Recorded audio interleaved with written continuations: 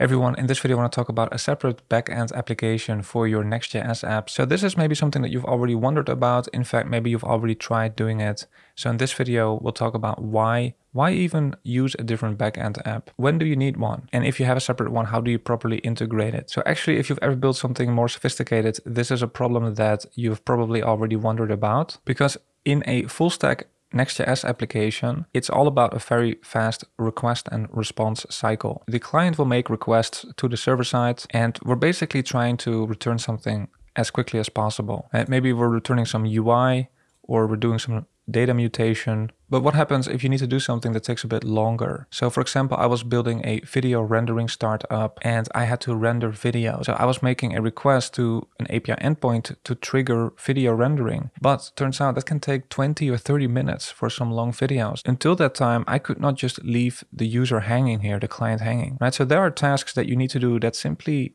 will take longer, right? So ideally we can run those in the background, so we're not holding up the user here. And what if you want to prioritize some background jobs, right? Maybe you have a paying user or a pro member and they should get priority access, right? So you basically want to have like a queuing system with retries and other things that you typically want in a workflow. Now, sometimes we also want to run something on a schedule, right? Maybe once a week you want to send an email to your newsletter subscribers, right? That's a task that I want to run in the background as well, but on a schedule, right? It does not really fit into this request response cycle. Now, sometimes when you do a long running task like rendering a video, which may take 20 minutes, I would like to stream updates to the client so the user can see what's going on. Now, traditionally what you would do is do polling. So you would ask your server every 10 seconds, is it finished yet? No. 10 seconds later, is it finished yet? No. And maybe instead you were using server sent events, right? But still not great, right? So maybe you've tried using WebSockets or something like that, but yeah, also not something that fits in great here. So ideally, we have an easier solution for those real-time streaming updates as well. Now, what if you want to use Python for a service? In Next.js, it's all about TypeScript. So if you have some work with data processing or like AI, machine learning, or you have people on your team that are more familiar with Python, and that's not really what we can do in Next.js. So ideally, we have a separate backend application that allows us to use other languages than just TypeScript or JavaScript. There is some basic observability around, for example, your API endpoints in Next.js. You can see that they were invoked, for example, but it's not as granular as it can probably get. Right, so ideally, we can find a separate backend application that can give us all of this. And there are other benefits of having a separate backend as well, which is that we can scale this up or down independently from the Next.js app. And if we're creating a separate backend here, we can also deploy it independently. We don't have to ask the Next.js team. We don't have to touch anything about the Next.js app itself. We can deploy this independently from the Next.js app. And if something does go wrong, maybe something goes wrong in the cron job, we ideally do not affect the Next.js app. We ideally just isolate it to, well, ideally just that cron job, but at least separate it from the Next.js app. Now, the Next.js docs themselves concede that you can use Next.js as what they call a backend for your front end. Right, the BFF pattern. You can imagine that the server side is sort of a thin layer servicing the client. But they do mention here, good to know, Next.js backend capabilities are not a full backend replacement. Right? They serve as an API layer. In fact, you can actually use Next.js just for the API layer. So you can actually only have API endpoints if you want, but it's not a complete backend framework that offers all of these features. Now, what I could do is I could spin up a separate Node.js server, maybe Express. And that's actually what I tried doing for my video rendering startup.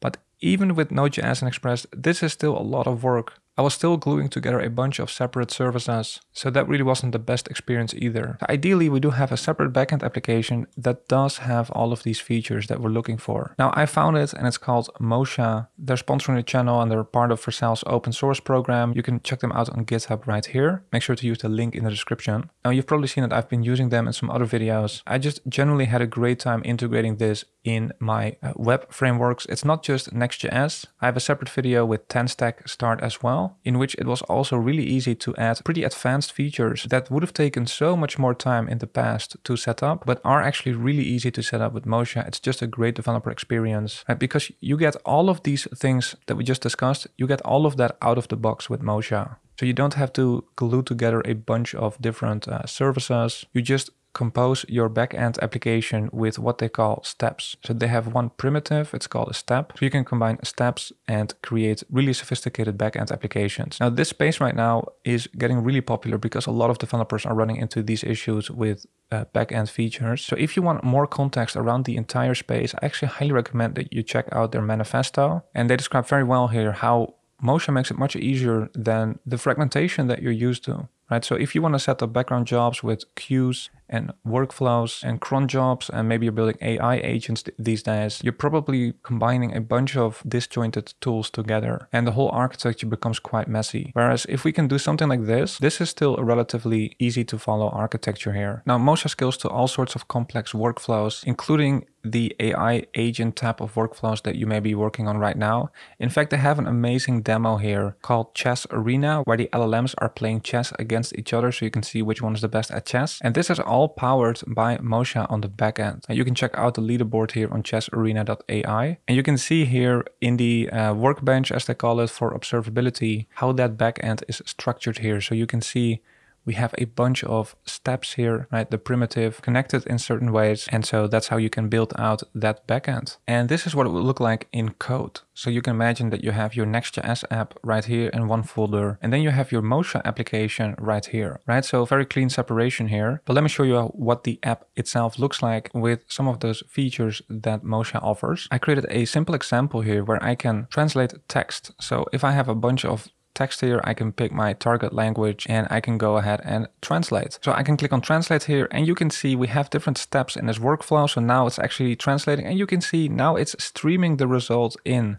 So actually there's two parts of the stream, the actual translated text, but also this status here. The point is I can hand off this task to Motia as like a background job. I get all sorts of options to configure how that should run. And then I can stream back progress updates and the actual output as well, all cleanly separated from my actual web framework, right? So my web framework in this case is only going to receive an API call from the front end, and it just kicks off that workflow in Motia.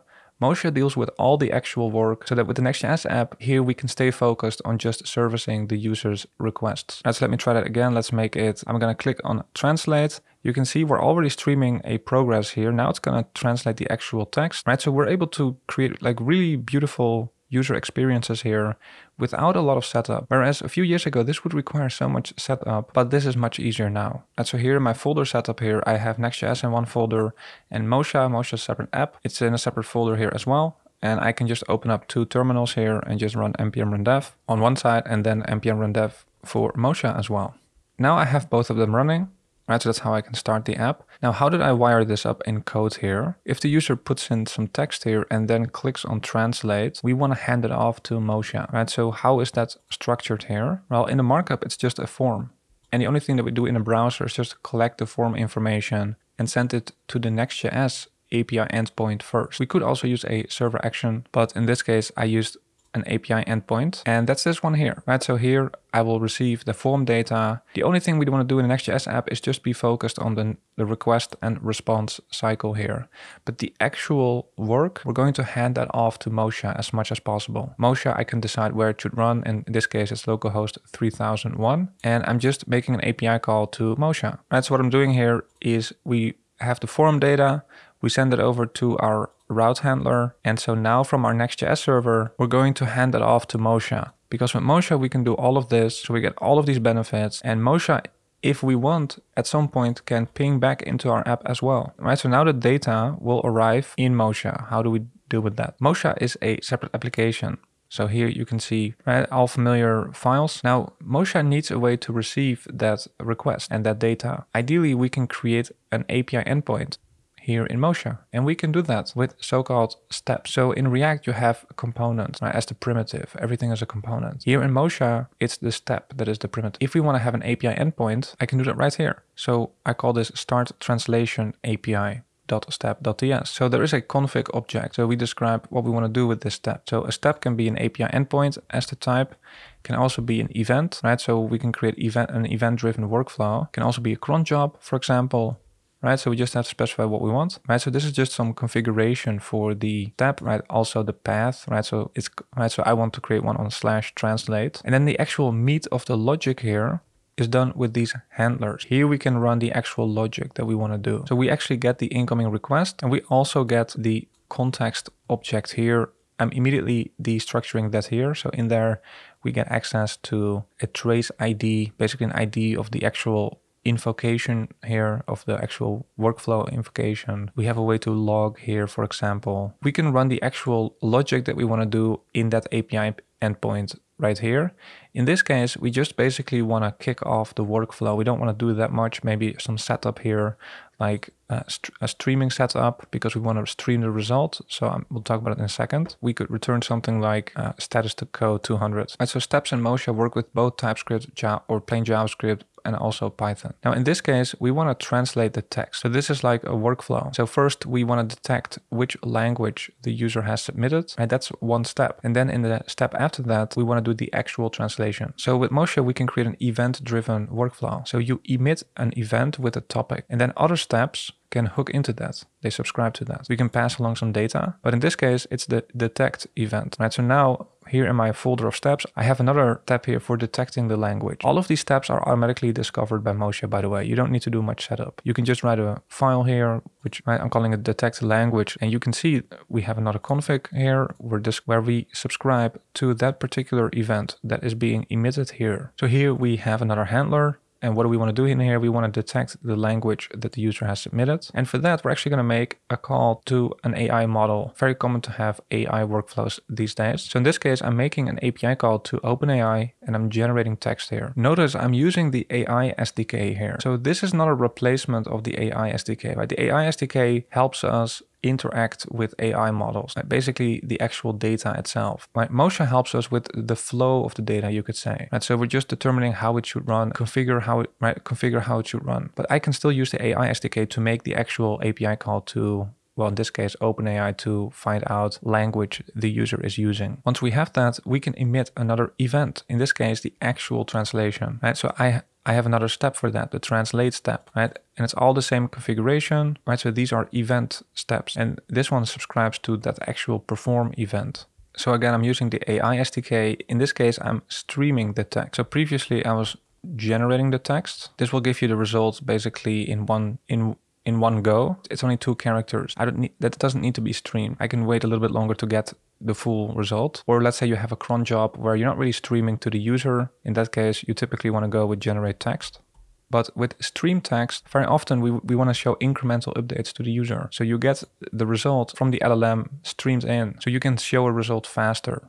So that's what I'm doing here. I'll show you in a second how I get this in the UI. Right, so with those steps, I get this result. So I have a bunch of text here. If I click on translate, you can see it's first detects the language, and now it's going to stream that result here into the UI. Look at how slick this is, and it doesn't require much setup at all. Now, how have they made that streaming work? I can set up a stream. I'm calling it .stream.ts, where I have some config again. And then in each of those steps, I can sort of write to that stream. So here, where we detect the language, I can set something on that particular stream. But this is on Motia's side. This is basically writing to the stream. But how do we consume that stream in our Next.js app? Do we have to do polling or something else? Do we have to set up WebSockets manually ourselves? The answer is no. It's super easy. They have created a React component. So here we have Motia Stream Provider, and I just have to specify the WebSocket URL, right? Which is just going to be the same like localhost 3001, but instead of HTTP, it's going to be WS. And then if I want to use it in a particular component, I can use stream item, right? So this is where I get all the data here into my actual Next.js app. But you can see they have these components and hooks out of the box with their packages here. I don't have to set up WebSockets or polling, or it all comes out of the box here with Motia. All right, now what if I want to clean up that state, let's say once a day, or maybe you have some other task that you want to do once a day or once a week or on a schedule basically. So we want to have a cron job, and it's just another step of type cron. And here I can specify once a day at 3 o'clock, run this handler. So in the handler, I'm just clearing out the state again, right? So super easy way of adding cron jobs to your architecture. All right, so that's all in code. Can we also see some actual data around the actual invocations of all of this? And yes, they have a beautiful workbench here that you get out of the box running on that URL that you also use to connect from Next.js. So here I have a beautiful overview of my, well, workflow, right? So here I have my API endpoint, emits an event that is subscribed by this step. And then this step subscribes to an event emitted by this one. If I want to see the actual code of any of these steps, I can just inspect that right here. Right, so here it's in TypeScript, but Python works as well. Right, and here I have that API endpoint that's also separately displayed here, so I can see information about it as well. I can actually also trigger it here from the dashboard. I can see my cron job here as well. And here I have the actual tracing information. So if I actually invoke that workflow, I can see the entire workflow here, including how long it took for each step individually, right? So this is the granularity that we want to see. You also get overview of your states, and that state that we discussed, you can also see that here, as well as logs, right? So you get access to a logger here in the context object. So that is integrated here with the Workbench UI as well. All right, one final thing I want to mention. What about authentication in an architecture like this? Because you can imagine that in our Next.js app, we may already have authentication set up. So we may already be creating JSON web tokens, let's say. How would that work with a separate application? Because remember, we have like an API endpoint in the Motia app, which will trigger the workflow, right? But if we only want authenticated users to be able to trigger that workflow, by basically doing the translation, we need to protect that API endpoint. So these steps in Motia also have the concept of middleware. I can specify multiple things here, for example, also error middleware or logging middleware. But in this case, I'm going to run auth middleware before the actual handler of the step is invoked, right? And in there, I can read, for example, the authorization header, basically doing my authentication check in here. Now, on a technical note, when you're already creating your JSON web tokens here and you're sending them to the user will store them in cookies. Then when they want to do a translation, the Next.js server side will either need to create a separate token for the Motia app, or you could also reuse the token. And so you have to grab the token from the request, also pass that along to Motia here so that you can check for that here. In this case, you may actually want to take a look at the audience claim that you can specify in a JSON web token, so that when you create those tokens, you can specify that it's actually also valid or meant for the Motia app. And the same is true if you want to make API calls directly from the client to the Motia app. This is typically not recommended, but let's say you do have like a heavy upload. You don't want to go with the heavy upload first through your own server because it would be too much. You may want to consider uploading directly to the Motia app, and you probably also want to take a look at the audience claim in the token. In any case, hope this helps you out with adding a separate backend for your Next.js app or other frameworks that you may be using. I think there are a lot of benefits, and with Motia, it's never been easier. So I highly recommend you check them out with the link in the description. Make sure to start them on GitHub as well. And then I want to thank you for watching, and I hope to see you in the next one. Bye.